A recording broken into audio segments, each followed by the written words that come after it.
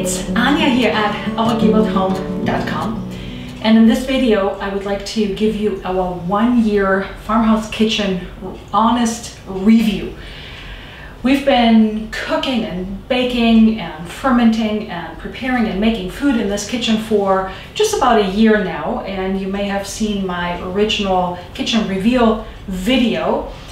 And I thought that this would be a really good moment to go through everything, how the kitchen has held up, the various products, the cabinets, the counters, the things that we put in there except for the appliances, and just be really honest and really detailed, so hopefully that you can also make really good decisions when it comes to your own kitchen remodel, or if you just want to replace one thing or another in your own kitchen. If you have seen my last year's kitchen reveal, you may have noticed that we did not have this beautiful stove here. This is a new addition, which I will actually cover in a separate video that is coming out next week or the week after. So stay tuned. If you are new on my channel, please subscribe, and if that video comes out, you will get a little notification. And also, I always love it when you give me a thumbs up if you enjoy my content. So there's only really one thing in our kitchen that I would do differently. And on the whole, if you don't want to watch this entire video, I can tell you that I'm super happy with this kitchen. I love it. I love being in it. I love cooking in it. At some point we had a joke when this kitchen was pretty new. I said to my husband, if I could, I would even sleep in my kitchen because it was so beautiful. But you also have to know that we had a really old, dingy kitchen from the 1940s or 50s, forever that we cooked in. So it was overdue for a kitchen remodel. And also our kitchen remodel took a really long time, partly because my husband has a day job, so he was really busy and he had to do this on the side. And I had a very bad knee injury with 2 knee surgeries, so everything just took a lot longer than we thought.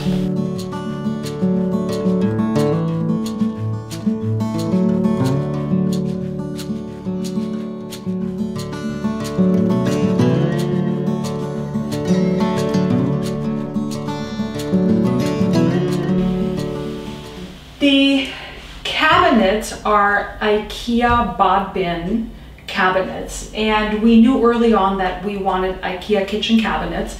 This is about the 3rd kitchen in my life that is an Ikea kitchen, and even though Ikea kitchens have always been pretty good, they have come a long way. They are really so much better in quality now than they were 20-30 years ago. And we also got 2 other quotes just to compare it a little bit, but the Ikea cabinets just really were the least expensive. I think for the entire kitchen it was somewhere around $4,000. It wasn't even $5,000 for all the cabinets and the trim and the, not the cabinet hardware, but the hinges and the drawers, the inserts. So I think that's a really good price. The others were pretty much twice what we wanted. My husband really wanted the bod bin fronts, and I was a little bit worried that they might look a little plasticky because you don't see the wood grain through them. And yes, you don't see the wood grain through the fronts, but they've held up really well and they wipe up really easily, and we are in this kitchen every day. So this is a really hard working kitchen, and we haven't had any nicks or any damage to the finish.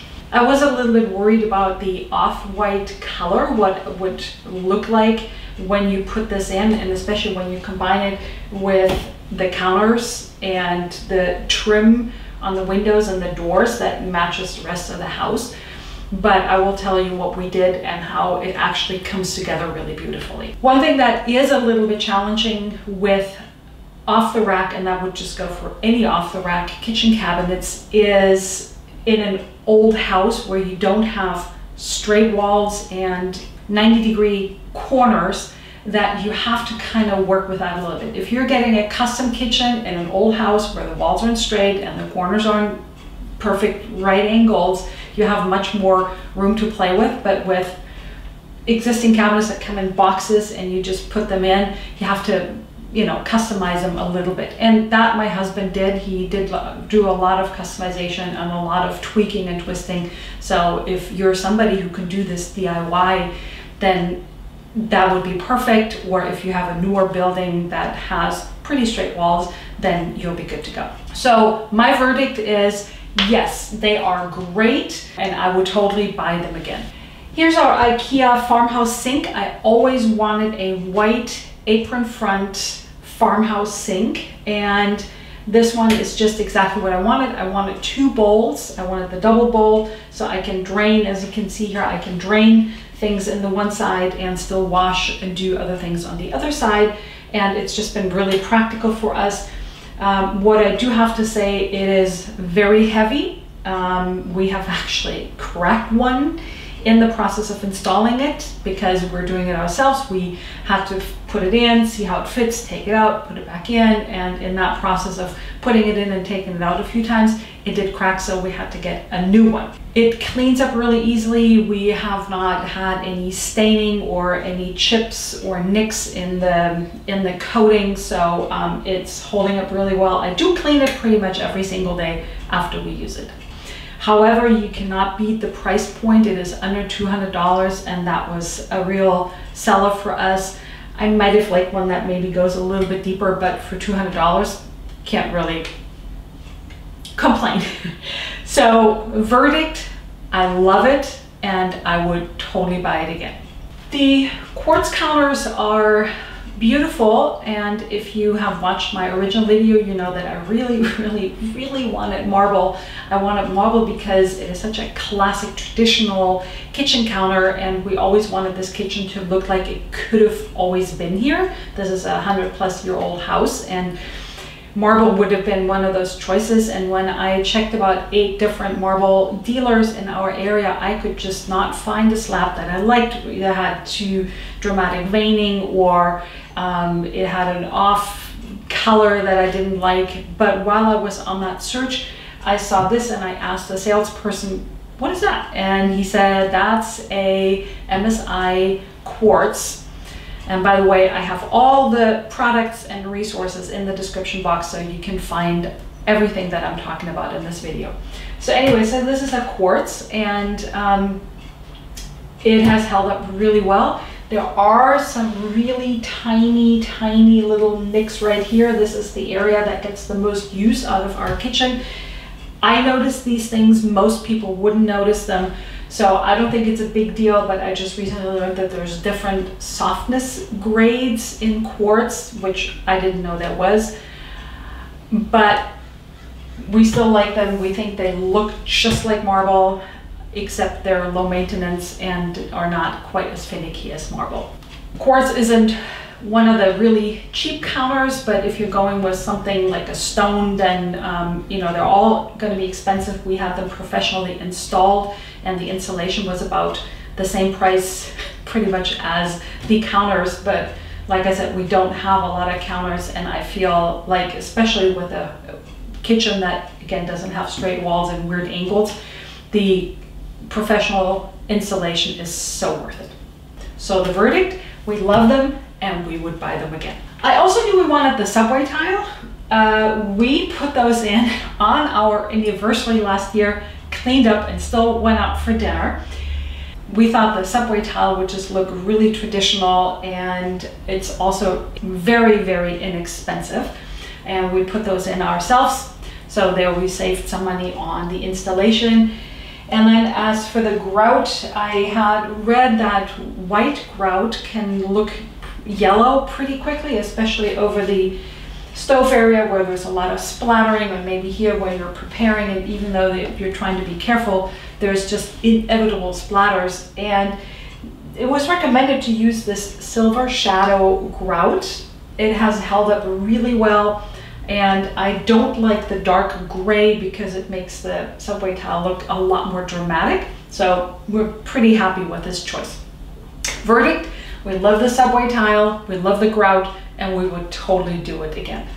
Over here we have our vintage style faucet, and that was a real no-brainer both for my husband and I. We saw this and we're like, yep, this is it.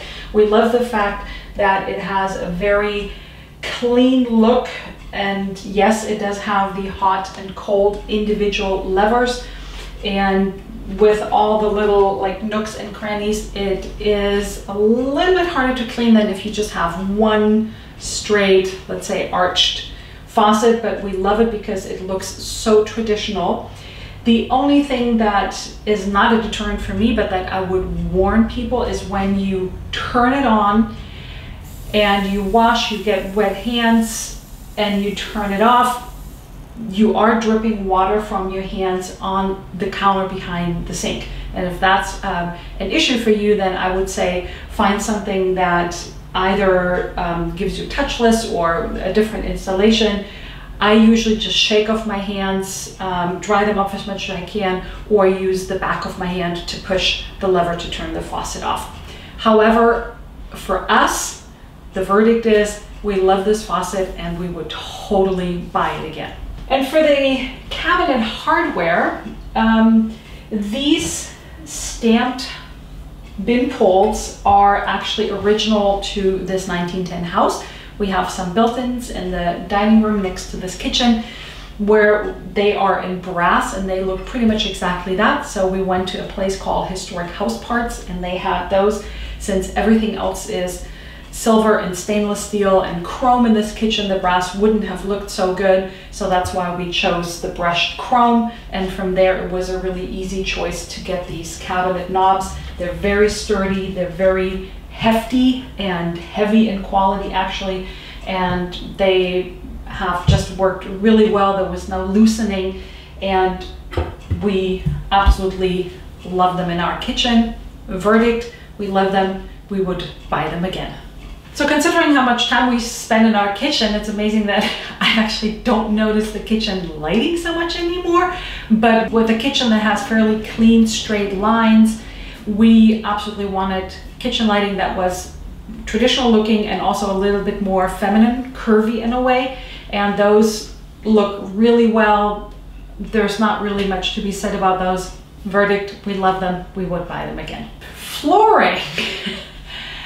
This kitchen sits on a concrete slab, and that had to be totally taken out and re-poured.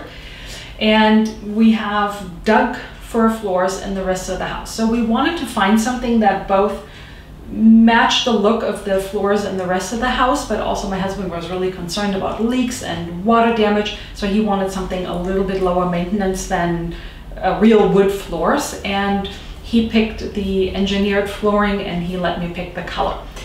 The floor in itself looks beautiful. It's very low maintenance. However, at some point my husband said, oh, we should consider having these in the entire house. And I said, absolutely not. Every time I'm in here and I'm recording a video, even when I'm not recording a video, and our dog comes in, her toenails scratch on this floor, which could be, I think it's the floor, not just the fact that it's a floating floor, but I absolutely do not like that noise. If you follow me along here on my channel and I'm recording a video and you hear some scratchy noises, that is our dog coming in the kitchen while I'm recording a video. And if I could change one thing, it was that. So, verdict, if we were to redo it again, I would see if there were other options, and I'm not sure how you try that out beforehand, but that's the one thing that I do not like about this kitchen. So having told you that we have the off-white Ikea kitchen cabinets, the somewhat cold looking, marble looking kitchen quartz counters, and the window trim that matches the trim in the rest of the house, we have to be really careful with what kind of white we use for the wall color. And there's a company called Farrow & Ball. They make a very non-toxic, some people say it's so pure you can drink this paint, high pigment rich wall paint, and we went with their all white because it doesn't make all the other whites look off or weird or something. And so it is a white that for lack of a better description blends in and works really well. So I could not be happier. It is very expensive. It's about $100 for a quart of paint, but I feel like it was a really good choice in this kitchen. Plus we didn't have a whole lot of wall space, as you could see in my 360 view of this kitchen. Verdict, even though it is expensive, we really like it. It has held up really well and we would buy it again. As for the vent hood, that is something that went into this kitchen after I did my original kitchen reveal because it was a total custom job. The issue was that we wanted a powerful vent, but as you may know, oftentimes the really powerful venting hoods are also really loud, and then you don't tend to use them, which totally defeats the purpose. And my husband did a lot of research and he came up with this venting hood that goes inside the cabinet, because I also didn't want to look at a big hood over the stove. So it's inside the cabinet. However, the motor, because the duct goes all the way out there, the motor sits somewhere over there. So you actually don't hear it as much. It's a very powerful suck, and it is not super loud. So we use it a lot and I am really happy. Verdict, we really like it and we would buy it again. So as I was thinking about this kitchen, I just have to mention that I absolutely love it. We spend a lot of time in here. I cook and do things all the time, every single day, and I could not be happier with this kitchen except for the flooring. The kitchen is both highly functional and it has exactly the traditional look that we wanted. I feel very lucky to have such a beautiful space to cook in and to bake in and to ferment and to prepare food and to make food. I hope you found this helpful. Again, if you did, please give me a thumbs up and stay tuned for my Farmhouse stove review, which is coming up soon. Thank you so much for joining me here in my kitchen, and see you in the next video.